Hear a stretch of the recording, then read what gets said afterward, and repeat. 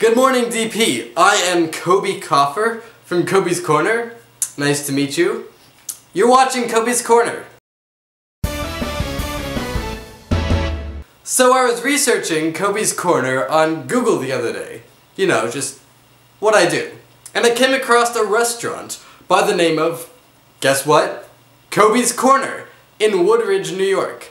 It is 2,980 miles away, and according to Google Maps, it takes 44 hours to drive there, in current traffic.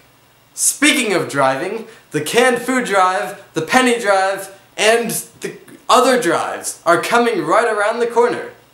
And do you know where that stuff from the drive goes to? I do. The Unity Shop. Here's more. And now to announce the winners of the Cobys Corner fan art contest. The #1 winner was Nicholas Jones with his masterpiece, Stay Classy, DP. Second place was Alex Myberg with his fan art. And third place was Kyler Tanowitz with his fan art. That's all the submissions we got, so you all three get a t-shirt. Come by to T3 at lunch to pick it up. So I was wondering, what did you do over your Thanksgiving break, DP? I sincerely want to know. But first, let me tell you what I did over Thanksgiving break. I decided to apply some skills that I'm learning in the engineering academy while making the light sculptures to make a real-world light sculpture that I like to call the Smart Menorah. Me and a group of dedicated friends worked to solder, measure, build, program, all the components necessary to go into this smart menorah. It's basically a big menorah with 9 clear plastic branches.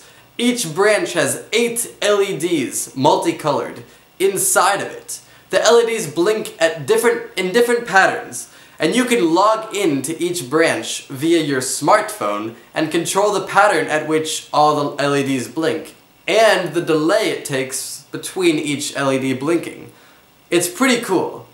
All the components that went into it was 843 feet of jumper wire, 73 LEDs, 72 working LEDs, 9 Arduino boards, 9 Emoco development boards for the Bluetooth connection, and 1 smart menorah.